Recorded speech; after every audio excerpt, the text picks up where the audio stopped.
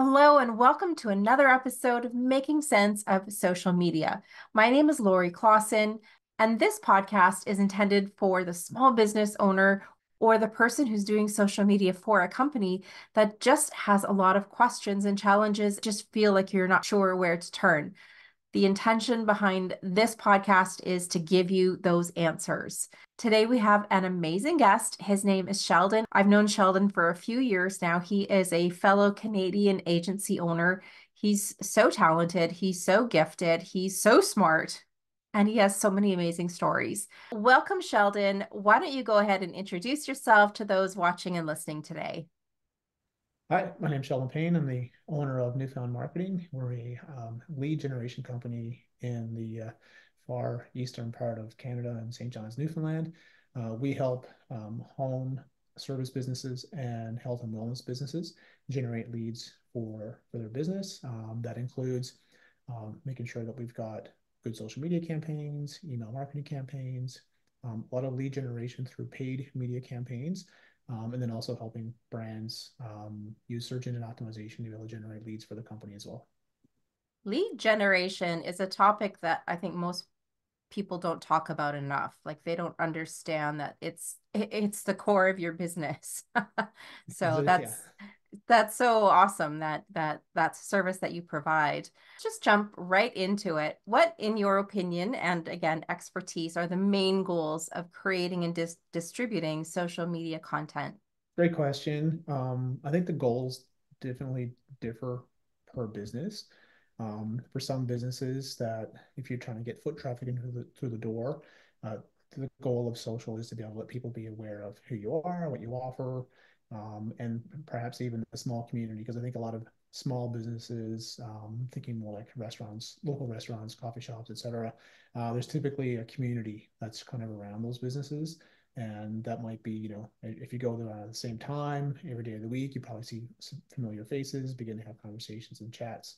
So I think the purpose for social and that type of business is just continuing to be top of mind and to create awareness of who you are and what's happening. And again, to kind of like to foster that community. Now, in terms of like different businesses, if you're an e-commerce brand, as an example, and you're selling a product, if it's a physical product, then you might be using that more about, letting people be more aware of new products that you have, taking feedback from products that you have to be able to make adjustments. Sales and promotions obviously is going to be a big driver. And that's going to be again through elevating brand awareness, but it might be a mix between elevating the brand, but then also if you're doing brand awareness, you also want to have some sales at some point. And then lastly, have other businesses, as I mentioned earlier, about from a lead generation perspective. The goal there for generating content and distributing content might be more about educating a prospective client with maybe a problem that they're looking to solve, and just letting that prospective client know as they're scrolling through their feed, whether it's through Facebook, TikTok, Instagram, or the number of social media channels that we have today. This is a So problem that many, you can right? solve. Oh, I think every is like just to keep going and growing and growing. But there's also the ones that are very stable, obviously like Facebook, Instagram, TikTok now is becoming more stable.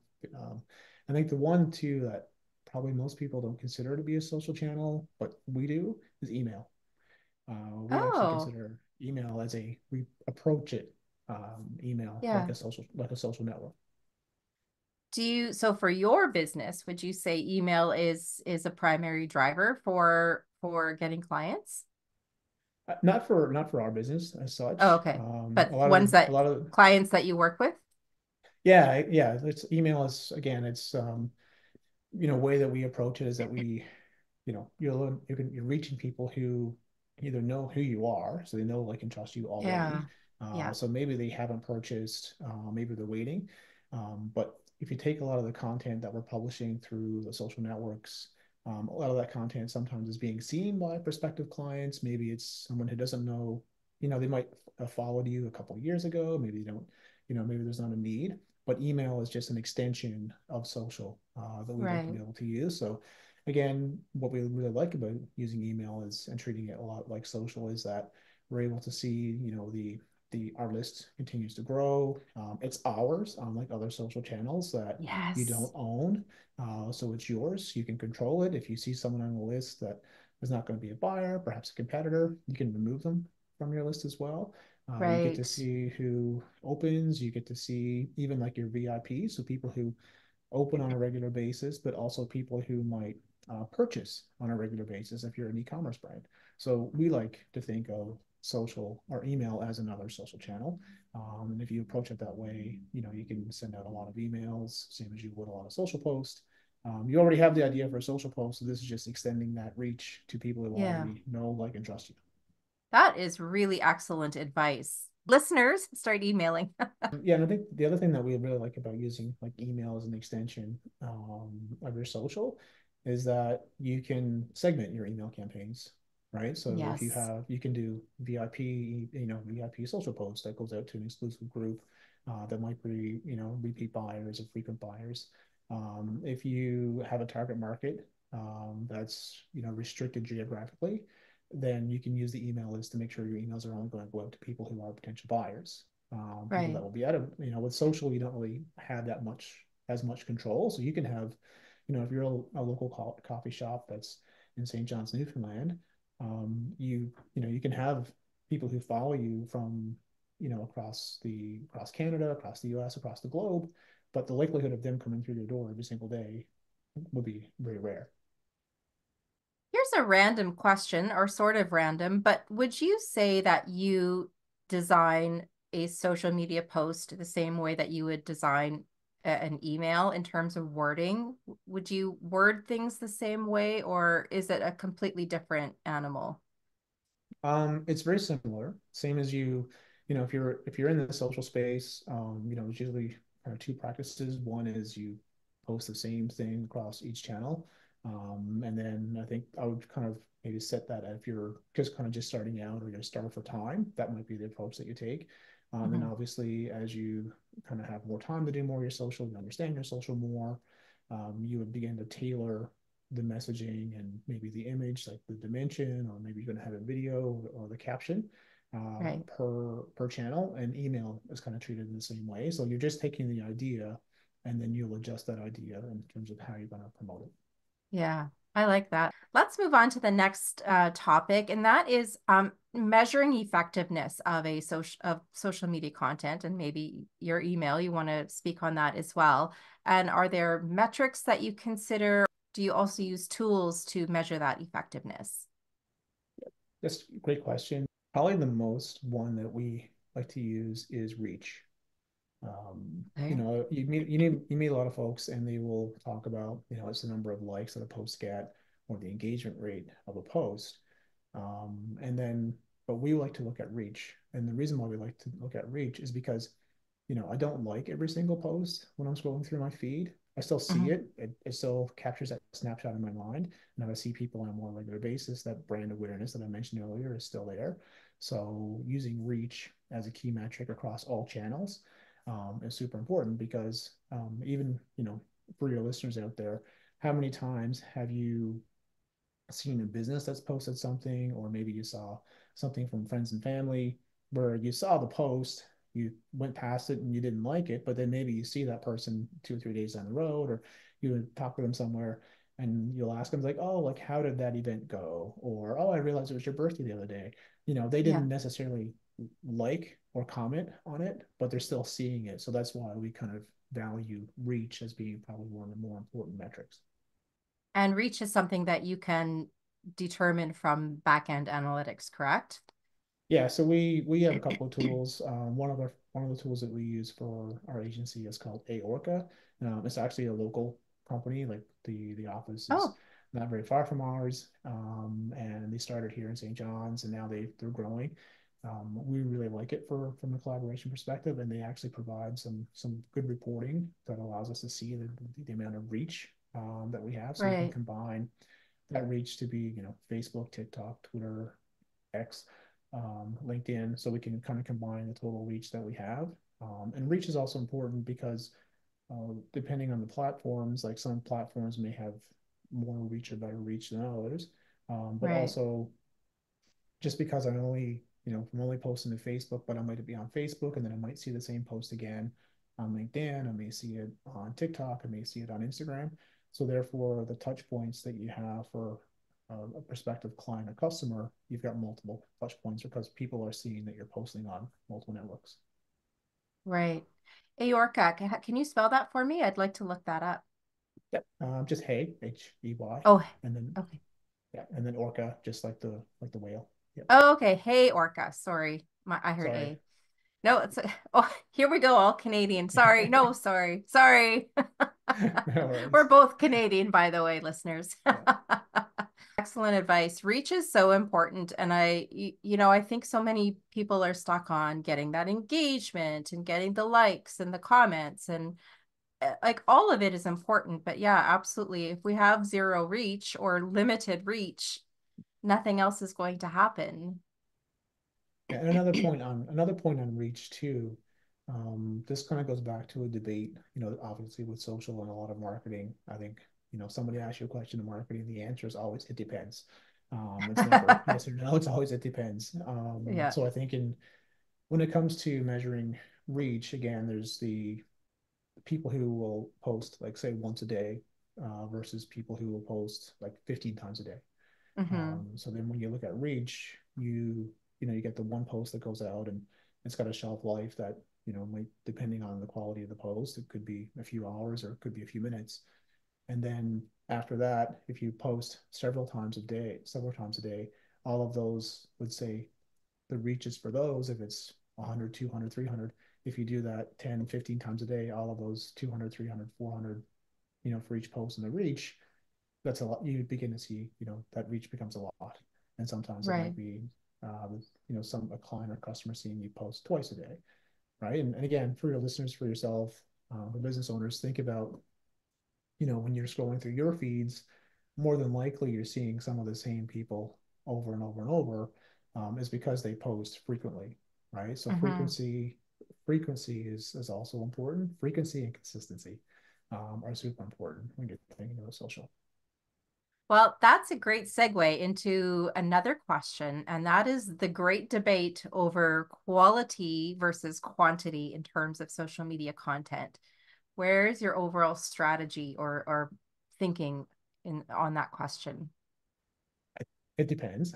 Just kidding. We should have I think t-shirts made. It depends. it depends. Yeah, our marketer when the answer is always it depends. So Um, good. I love it. but I think again, it depends on the network. It depends on the business, how much time they have as well. Hmm. So I'll start with network. The way if you're posting on a platform that's really fast paced, like X or formerly Twitter, that might be a space where the quality might be a little bit less because you're trying to increase the frequency that you have, Hmm. and the reach of a post, the shelf life is very short. So therefore, that the quality of that might be a little bit lower. If you go in more of the B2B space and we're looking at something like LinkedIn, the quality of that, because you're in a professional network, you want that quality probably to be up a couple of levels and something that you might post through X. And because that shelf life might be a couple of days or even a week. Quite often, I know personally, I'll go through the LinkedIn feed and I'll see a post, but that was posted 4 days ago, 5 days ago, and it's still gaining momentum and reach. So therefore, you can, the quality of that you want to be a bit better. Facebook's kind of in between. Again, I'll see Hmm. Facebook posts that sometimes will be, 3, 4, 5, 6 days in the past. You kind of really sometimes you see this if it's a current event and you'll see like something that's posted and oh that happened like last week, but it's still Yeah. showing up in the feed. But again, I think it's the quality. I think now one and also depend and so quality it's important depending on network. The second part of that, I think it also depends on the time that you have as well. So if you have time to create more quality posts, then absolutely give that a shot. But if you don't, I think you can also like always be testing. So you can post maybe some Yeah. content that might not have the quality that some other content might, and it might resonate. And one way to use that in social is if you kind of log your social content and what you're doing. So let's say, you create a post or maybe the quality is not as good as you wanted it to be, but you still wanted to get that message out.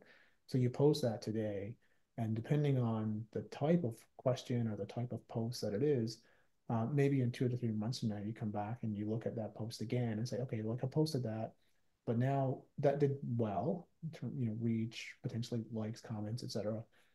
Then you can go back and you can take that and like, can I repurpose that? Like, could I do that again and maybe turn this, the post that maybe the quality was a bit lower, like, can I improve the video quality on it? If it's something that was an image, can I change or improve the image? Can I update or upgrade the caption? So I think with a lot of the content that we create, you can always like test quickly Yeah. where the quality maybe is a little bit lower, but if it resonates, then you can come back again and then you can do it again and again and again. I often think of it like if you have a blog or and you're creating blog content, like the first draft that you create, some people will wait till it's like perfectly finished and they'll post it. Another approach is to create the first draft, take it, publish it. Some people will read it, then you might get feedback on the post, but then you get the feedback and then you can go back and you can update it. And or maybe depending on the post, if you look at it from an SEO perspective, the post goes out, you begin to get some traction, but then you can go back and again, you see some of the keywords that people are using, how long they stay on the site, and then you go back and you do a second version and you improve upon that version. So the quality versus quantity posts with social, you can kind of approach it in the same way. That's such great advice. I'm going to go back and look at some of my older posts and try and repurpose them. One of the areas where I kind of probably see it the most is Instagram as an example. And again, depending on the view from an Instagram perspective, how when is the last time you found someone new on Instagram as an example? I'm like, Mm. I wonder what they posted 2 years ago. Like That'd I'm be like fun to look. exactly right. So, and I think we kind of get into that kind of space where we continue to create new content, create new content, and create new content. Right. Where sometimes, especially if you're a business owner and you're kind of like starved for time, right, and you don't have the resources, and you're kind of curious what can I post. Quite often, you can actually go back through older content, and you can find something again that, oh yeah, that's still relevant today as it Mm-hmm. was 2 years ago, 3 years ago. And maybe my account, like the number of people have grown since then. Again, they're not going back and looking at a post that was 2 or 3 years old. So I can take that post and one, I can either just completely just republish it as is, or Mm-hmm. again, I can go back and I can just polish it up a little bit if I need to and update it and send it back out. One, it's a nice refresher for anyone that's following you and have been following you for quite a while.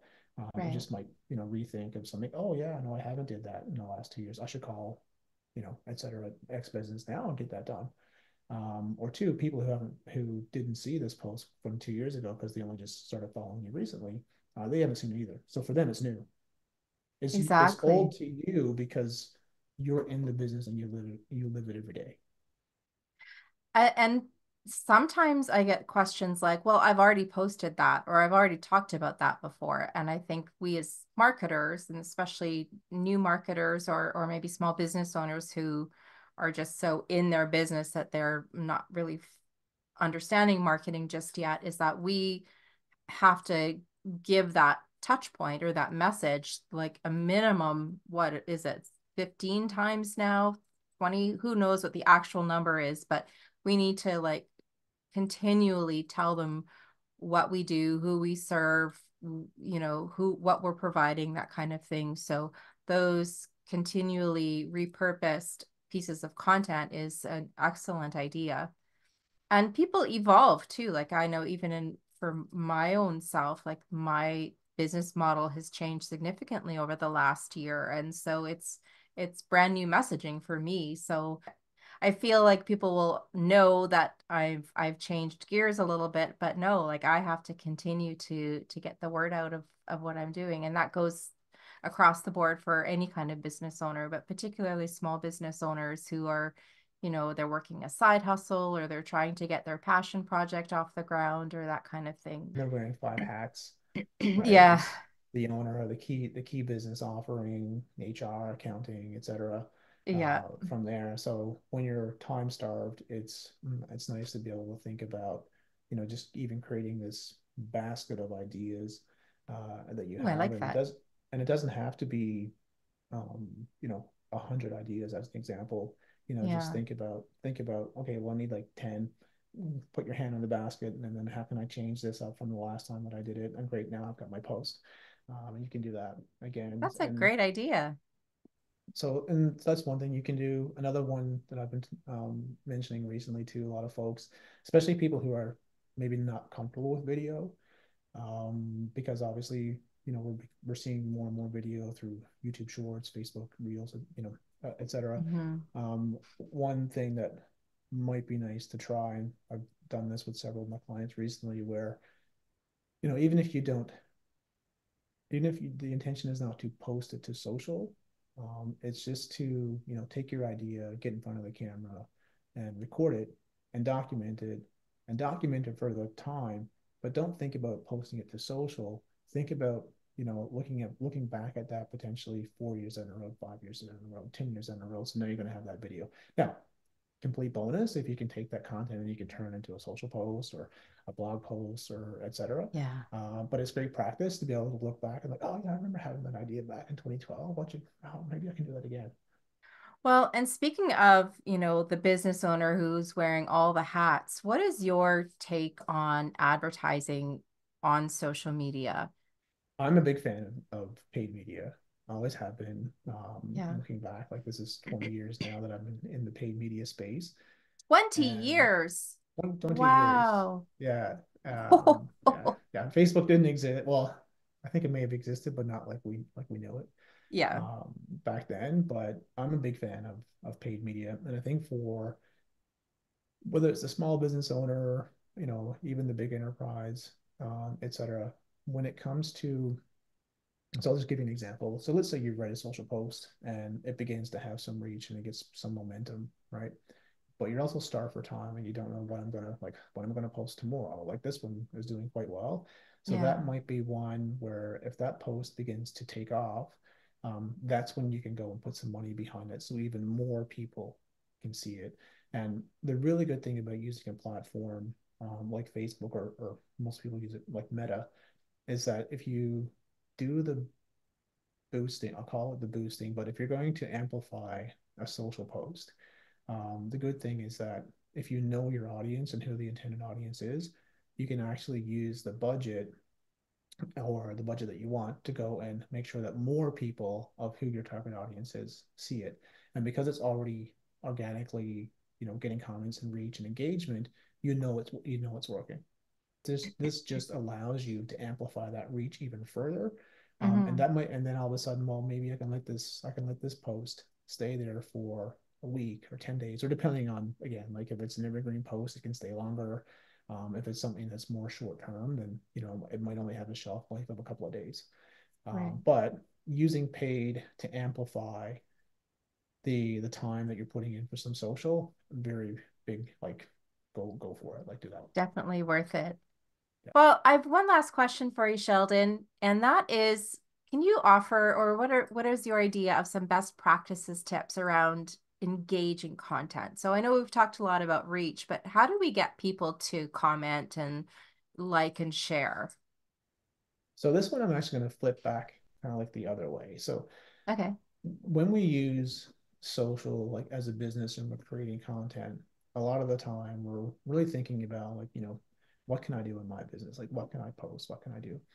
Um, and I think a lot of times you kind of flip it the other way and Okay. begin to scroll through your feed, and ask yourself like, oh, I can answer that question or I can add value to that, and just start taking the time to go and create the responses on other people's content and Oh, contributing valuable yeah. content.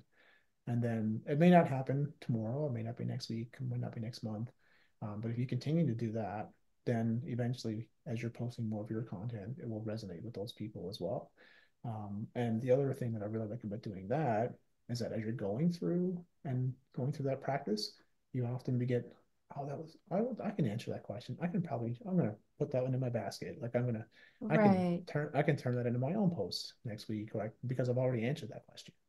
That's So such a fantastic answer. I love that. It's easy to do. You can, whether you're watching a hockey game, waiting for a plane, whatever it is that you're doing in the course of the day, it doesn't take long. Right. But you just scroll through your feed, and some of the places, again, like if you just think, even if it's like the business that maybe it's a business that's a complement to yours, as an Hmm. example. So you scroll through a post and they post something and there's like zero comments, Yeah. right? But then you make that comment, Right.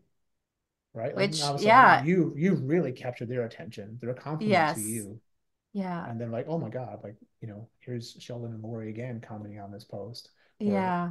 and you begin to, okay, great, and you do that 3, 4, 5 times. Um, so then they would begin to comment back on your post. Right. Oh, I love that strategy so much. That is definitely something worth spending time on, like taking the time to do that. Absolutely. I'm gonna add one little added piece to this one as well. And this goes back to part of the it depends and the approach. So in many cases, especially if it's a business, they'll or a personal someone in a personal brand, they typically are posting maybe the same post across networks. Hmm. So if you make a response on X, pretty sure you can go and have a look on Instagram or Facebook because they posted the same content, and you can actually take the comment and the value that you've added and post it across all three platforms. So now they really begin to notice you. Oh my goodness. This is honestly something I've never practiced and Yeah. definitely feel like I should be. That's Okay. such great advice. And everybody has time, like you said, sitting on the couch watching hockey, which for the watcher and listener, Sheldon and I are both big hockey fans. And so, yeah, I mean, it's something that is so easily done, and we just need to take the time to do that. So, and everybody can do that. Wow. You have offered so many great tips today, Sheldon. Tell everybody where they can find you or how they can reach you. Most of the content you'll find it'll be on my own personal brand, which if you just even just visit like sheldonpayne.com, you'll see some content there. Most channels still Sheldon Payne or an underscore, etc. And then there's our company, Newfound Marketing, again, Newfound and then Marketing. And you can find a lot of our content there. Most of the content is going to be through LinkedIn and Facebook. Those are the two platforms of our choice that we like to be able to publish.